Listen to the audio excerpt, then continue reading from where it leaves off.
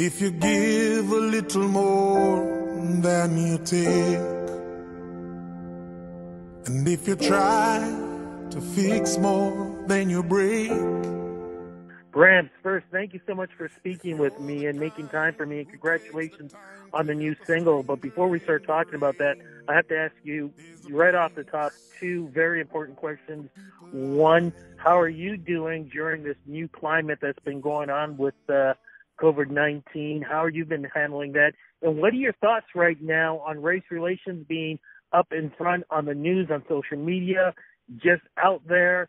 Give me your thoughts on both, please. Well, first of all, what's going on in the world and what I've been doing with myself is learning about the stock market a little bit, trying to do some things from home.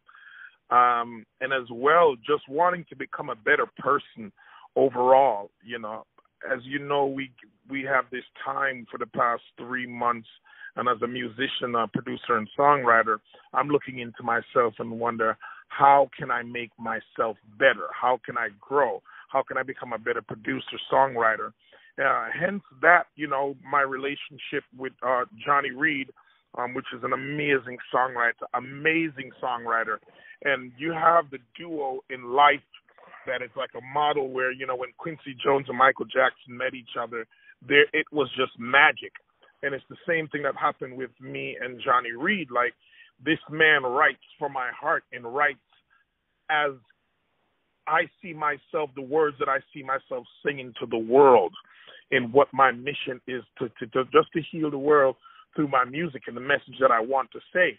But it has to be written in a special way. So I've really just taken a chance and a swing with my friend here that I've met almost for a year now at a hockey game in Nashville, Tennessee.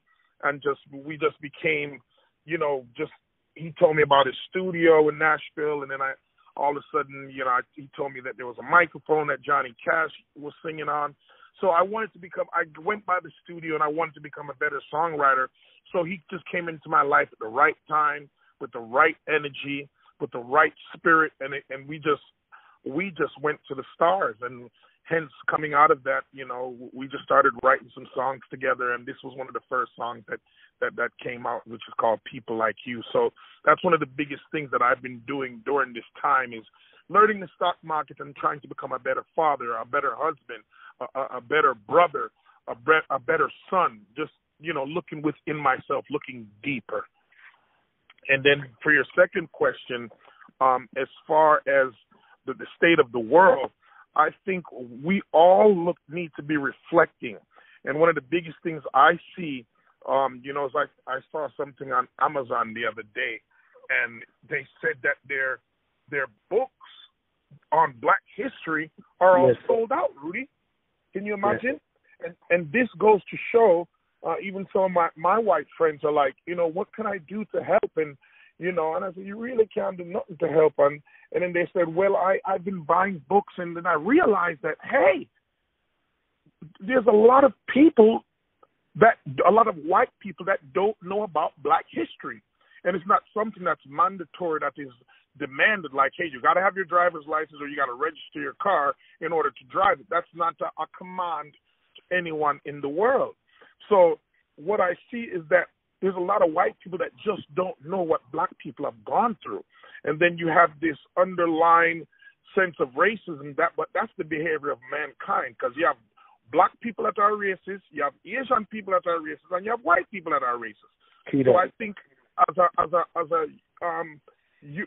a race, the human race, we all need to fix up ourselves. You know what I mean? But some of the hypocrisy that I see is that, okay, a white police officer or a Black, whatever the officer is, right? But in this case, with George Floyd, that's sending the world in an uproar, there's Black people dying every day. But it's the way that this Black man died. But it's something that we as the Black community have to look within ourselves, that we need to know when a Black man kills a Black man, we should take the same stance at the same time. Mm-hmm. However, there is a certain situation when a white man goes into a bank for a loan and a Black man goes into the bank for a loan. The white man gets it first just based on this. And these are things that are now being exposed that I don't even think black people knew about. So I think it's a great platform now where people are open, where white people now are looking into black history and seeing, the underground railroad, and learning all these things that black people have gone through. And it's the same way that I believe the Jews have, made a conscious effort to say, hey, this is what we went through in the Holocaust. They make sure that is known. You know what I mean? And I do believe that black people need to start making that effort, that conscious effort to say, hey, this is what we went through, and share with the world.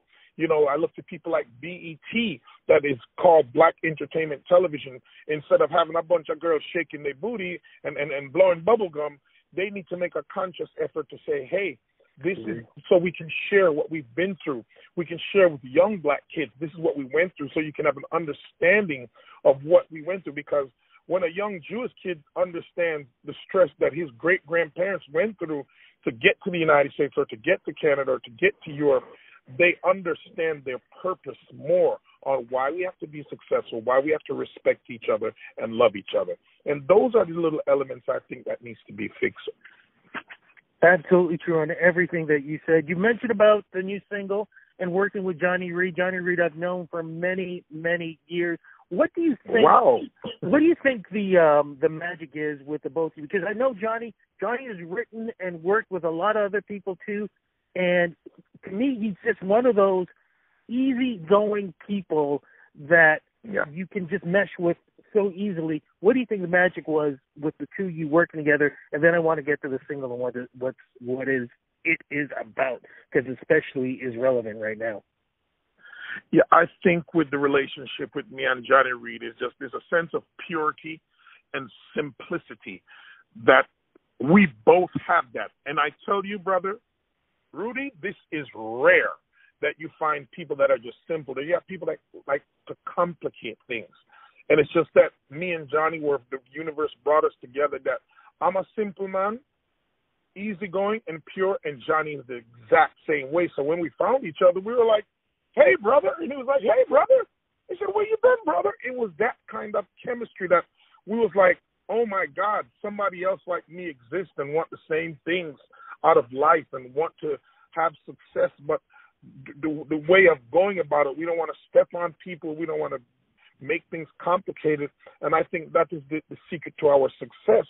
And we just got together, and I it's not no grand secret, Rudy. It's just this simplistic kind of humble pie eating kind of vibe with me and Johnny Reed, and I think it's going to change the world. I think we are going to be a light to the world. If you look at the Jamaican flag and you look at the flag of Scotland, they're the same pattern but different colors.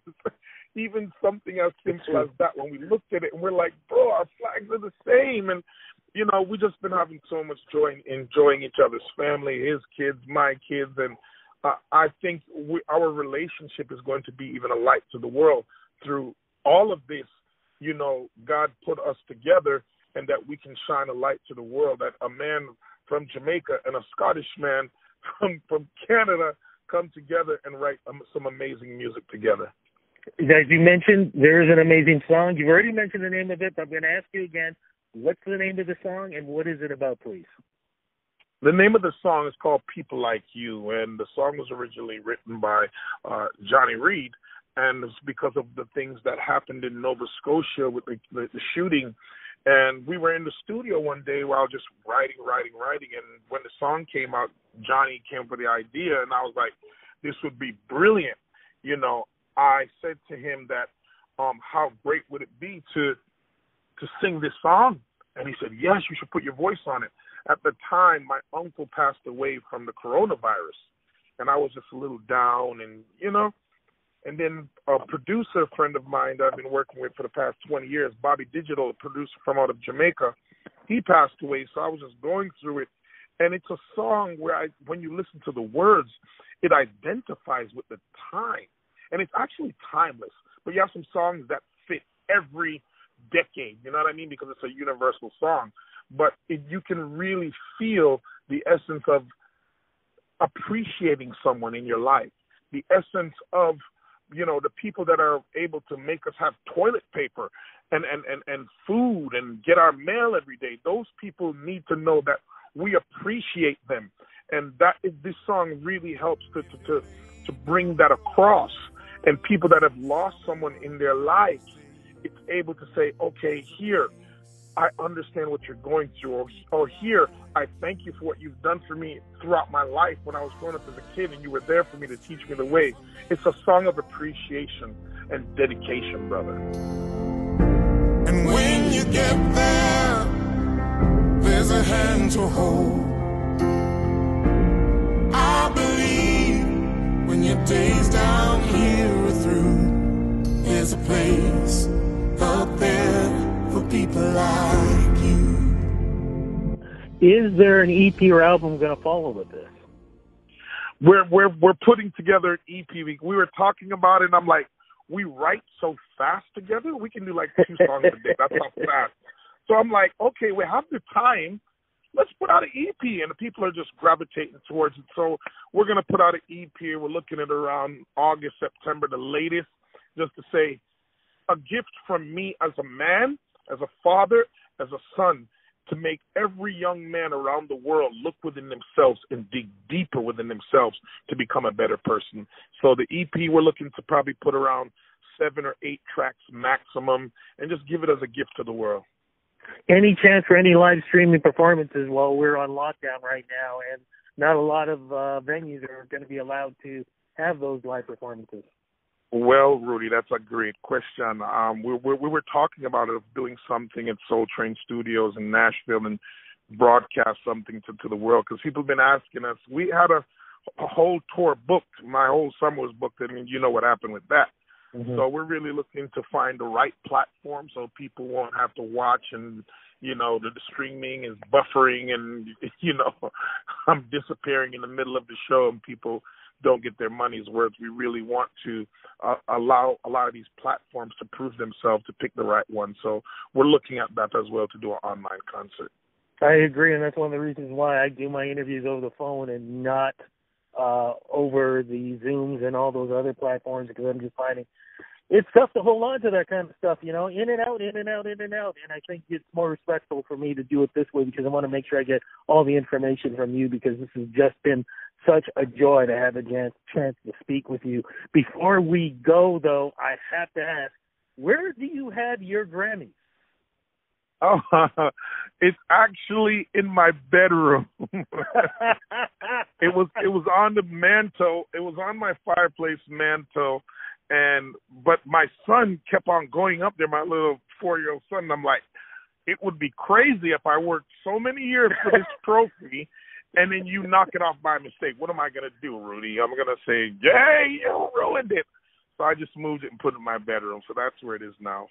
Well, what a way to wake up every morning to see that. I love that. Look, social media, where do we go to follow you to find out everything that's happening with the EP, live performances, everything? Where do we go? Well, just go, for now, you can go to GrampsMorgan.com or GrampsMorganMusic.com, but it's easy. Just type in Gramps Morgan and go to GrampsMorgan.com. I'm on Twitter at Gramps Morgan. I'm on Instagram at Gramps Morgan and Facebook. Gramps Morgan Music, and I'm on Snapchat as well. I need to snap some more. It's Gramps Morgan 7. Gramps, thank you so much for doing this interview. Congratulations on your success. Give Johnny Reed a big hug for me and tell him Rudy Blair says hello and misses him too, please. And like I said, such an honor to have a chance to speak with you, and thank you for everything that you've done during this time, but thank you for giving us great music over the years. Thank you so much, Rudy. You're amazing, and I will give Johnny a big, big bear hug in an hour. Thank you so much, my friend. You take care and talk soon. All right. Much love. Bye-bye.